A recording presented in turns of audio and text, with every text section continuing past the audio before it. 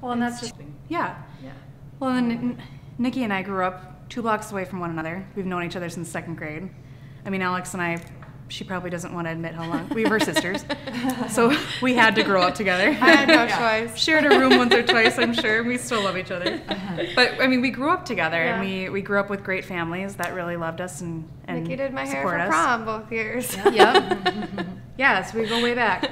It's small time here. Yeah. Just really, really small. And everybody knows everybody.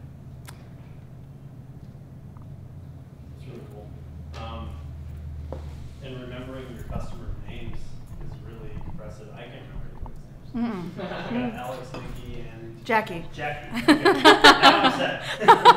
But I mean, maybe just talking about how you interact with your customers, and it's not just like you remember them when they come in. Yep. And you remember maybe some of the things they tell you in their story and their kids or whatever. I like that kind of stuff. Maybe we could talk about that a little bit too. Yep. How do you kind of keep track of all of your customers and keep it really personal and not just like maybe you were talking about the other bigger chain places that might not